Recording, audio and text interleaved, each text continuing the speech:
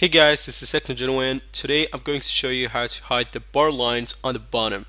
This tutorial is only for Android Pie Samsung devices.